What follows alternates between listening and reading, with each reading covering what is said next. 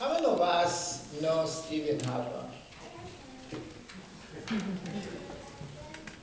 All right, only one hand? Really? All right, let's put it the other way. If you don't know him, raise your hand. I've met him. Okay. I've met him, but briefly. Okay. Doesn't that make you know him? Not necessarily. Not necessarily. What would make you know him? If you actually went over to his house, had tea, that sort of stuff. But we read so much about him in the newspaper, don't we? Mm-hmm. And we watch him on television. Doesn't that make us know him?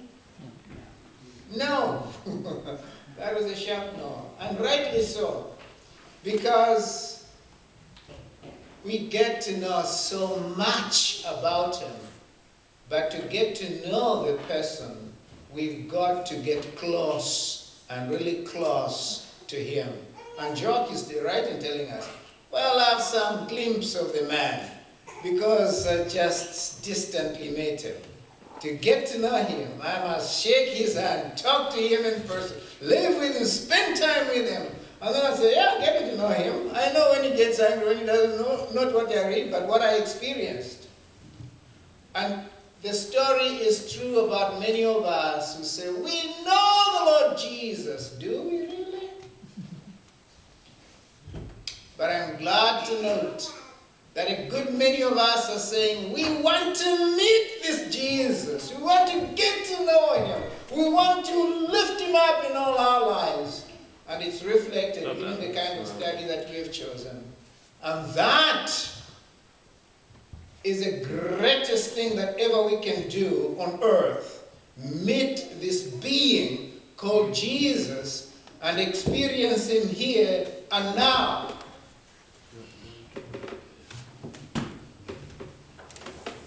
And the reason is simple. There is only one entrance to heaven. And that entrance is only a head one voice. That entrance is? Yes, that's the only entrance. I am the way, says Jesus, the truth and the life. No one, not a single person goes to heaven except through. There we are. And the text before us makes that very, very clear. Because it says, I don't want you to be unaware, brothers and sisters, that no one. I don't want you to be unaware. And when it says, I don't want you to be unaware, unaware of what? There is a person that you must experience. There is a person that you need to meet. There is a person that you need to know. And I want you to be aware of this, that if all that you undertake to be and do does not spring from the knowledge of this person, you are lost. Now that doesn't sound good, does it? But it's a plain fact. It all must spring from, originate from, and be directed by the Lord Jesus. So 3 questions will suffice in making us understand this in the course of today. And rightly so, that he should be the vine and we the branches. So that we may be, I like Ruth's word, simple and nice, it's true, connected to him. That connection is very important. I ask myself the question, is the Christ present in me? Am I aware? That's what he's saying. I don't want you to be unaware. So, am I aware? Do I realize? Do I experience? Do I know that the Christ is present with me? The Lord Jesus Christ shares his nature with us. And many of us know, at least all of us have heard, and if we've forgotten, we are reminded that Ephesians in chapter 3, no, chapter 1, verse 13 says, you heard the word of truth, you believed that word of truth, and when you did, you were sealed with the promised Holy Spirit. See those steps? Hear, believe, get sealed. here? We had the Lord Jesus. Who did we believe? We believed the Lord Jesus. And to show that he accepted our faith, he sealed us with his promised Holy Spirit. That's how we have the presence of Jesus. That's how we have the shared nature of Jesus. He gave us his nature. The 3rd chapter of John's Gospel tells us that which is born of the physical body is a physical human being. So that which is born of the Spirit of God shares in the spirit nature of the God who has brought about that birth. Is there upon you the realization, therefore, that God in Christ has shared with you his own nature? That's how Christ is present with us. But when did he become present with you? When did he become present with me? It's not something that we are born with. For he tells those who are alive, this Jesus, unless you are born a second time, you cannot enter the domain of God. Unless you believe, and we don't believe in our wombs, we haven't heard in there. We believe when we are born, we don't believe when we are unintelligent. We believe when we hear. And when did you hear and believe? And when did you get that sealing? That's how Christ presents himself to us. And when he does do that, he actually shines through us. Because the reason he shares his nature with us is that we might show forth that nature and shine with his nature. I don't want to be unaware. You are now brethren. And that's exactly what moves us into the second point. If we have Christ present in us, is he powerful in us? In other words, is he operating in us enough to push the me out so that he may bring the Christ in? The moment I say I am a Christian, I say I have lost the me to he who is called Christ. So that he is now the dominant factor in me, and now the one pressed down. In the words of John the Baptist, he must increase, and I must decrease. I wonder who people see when they look at you, who people see when they look at me. Do they just remember our physical features? Or does something go beyond that? So that they might say, well, I know it is John I saw, but there was something about John that I just can't put a finger on. Until John should say, that something you can't put a finger on speaks the presence of someone in me who took me away from sin and brought me to himself. Is that a testimony born about you? I don't want you to be unaware, and it says you were carried away. That means now, that's past. You were carried away, led to dumb idols. There were things you were interested in. There are things that captivated you. There are things that just took you along, and you went along with it. You were, but that's past. It's gone. You may be looked at now, and it will be realized you're very different from what you were then. Because you are this different person now. Christ powerful in you. Kicking out the unwanted, bringing in the wanted. Kicking out the bad, bringing in the good. So it can be said about you, he is not the same person. She's not the same person. Not for bad, but for good. Is that a testimony born about you? That's what the Christ does when he comes in us. Does that mean we unduly, unnecessarily offend people? No. The very opposite. We begin to develop the same care for people that God the Savior has for us. Because we realize that the best thing that has happened to us is that God has not only taken us away from our sin and failure, he has actually washed us clean from it. and brought us to himself. And we can say in all of our experiences, nothing is richer, sweeter, or better than that experience. And if I can't say that, and if you can't, it's time we examined ourselves to ask who we really are in the sight of God. The last question. Is Christ proclaiming himself in me?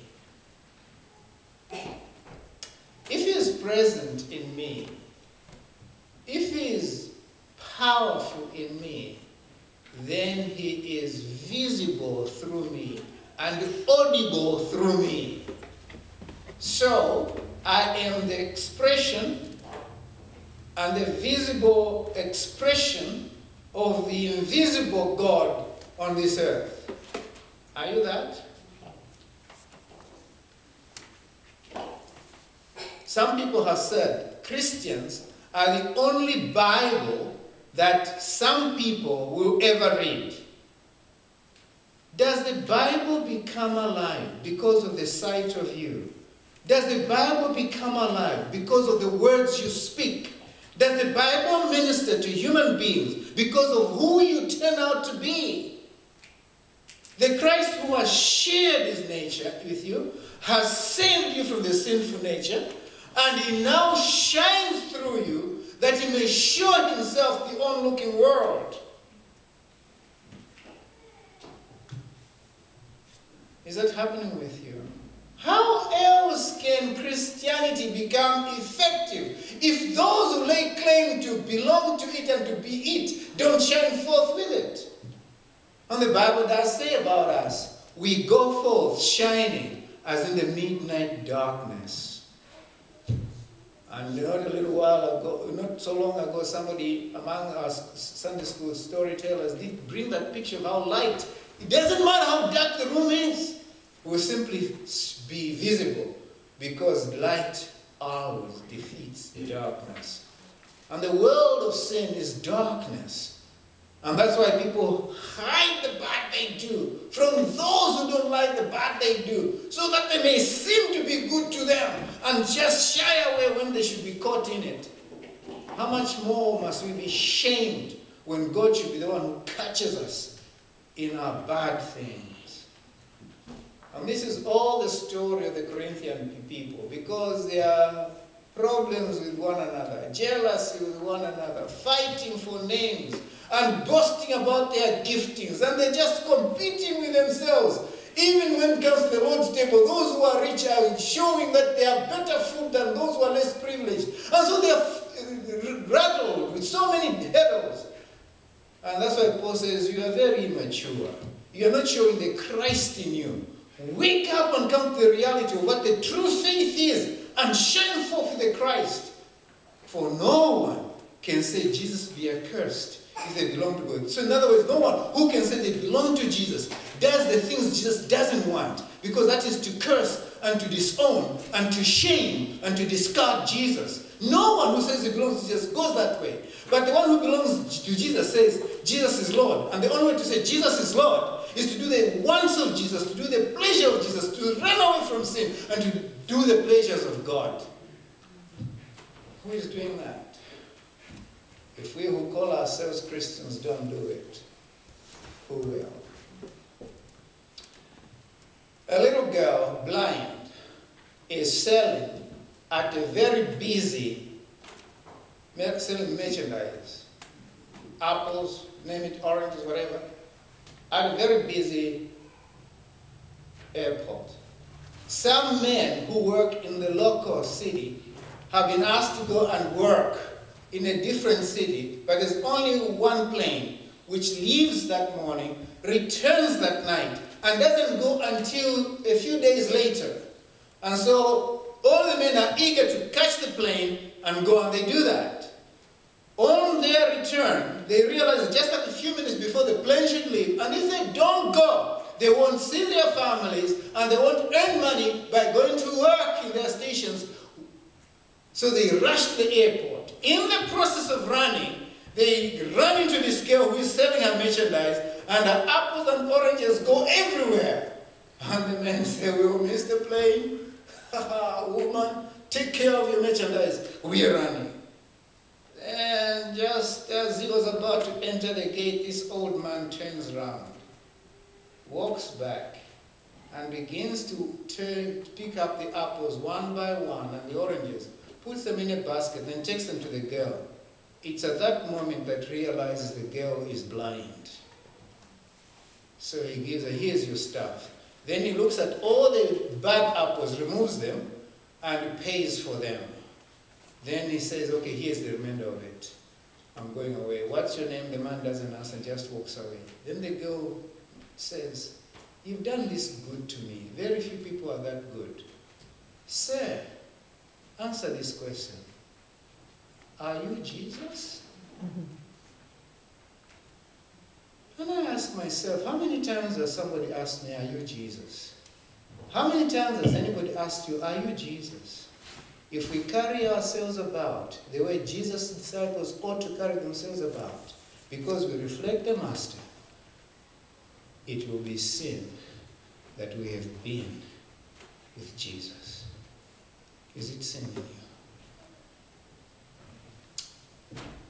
Let's pray.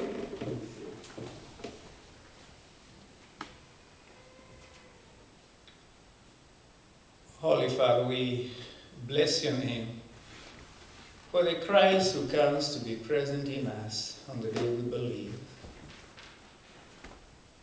And so powerful in us that he kills the human side of us to raise that part of him that has come to find itself in us, in order that we may be in word and deed proclaimers of the Christ. Because for this very reason we are kept on this earth, that we may declare the glories of him who has passed us off from darkness into his marvelous light. Allow, dear Father, that as many as have tasted on the kindness of the Lord may rise to this level of commitment, because that's the glorious task you have left to sons of men to do while we are on this earth. And thank you for the band of pilgrims of Parrsboro Baptist Church who love you enough to be glued to you and to shake off themselves that they may actually just share the Christ alive in them. Father, grow in each one of us and flood our lives with your precious Spirit, and we return you thanks for that. We pray you will be with those of our number who aren't with us in the course of today. Some because they are attending to dear ones, those who are dear to them, who aren't too well, and others because necessity calls and they must sell themselves over to certain chores or certain other commitments. Avail yourselves to them, dear Father. May they remember this as your Lord's day, your day, and spend it as such, even in the settings in which they are aware of the fact that you've not forgotten about them and are thinking about them. Our Father, we think of the threats that have been made by the Russian people in spying out several lands and lately trying to encroach upon the lands of Canada. And we pray that you give forces the might with which to repel such threats as that.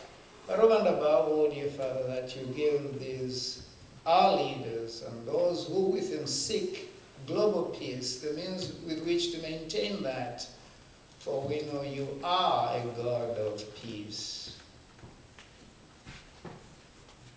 Father, we have numerous members of our congregation that are in body unwell, and those of our communities also who are ailing. Visit with them and let them find and see in you that gracious healer who does take away all forms of ill health. And when you don't do that, do give the strength with which to withstand the testings that we go through in our frail bodies. But we pray again that you cause each one of us to see that we have a song to sing in the name of Jesus, and which song we must sing not for some time, but in word and in action, all the while you are pleased to lend us breath and help us do that with all of our being. And to you, our Father, we again, in obedience to your Son, pray like this. Our Father, who art in heaven, hallowed be thy name. Thy kingdom come, thy will be done on earth as it is in heaven. Give us this day our daily bread, and forgive us our trespasses, as we forgive those who trespass against us. And lead us not into temptation, but deliver us from evil.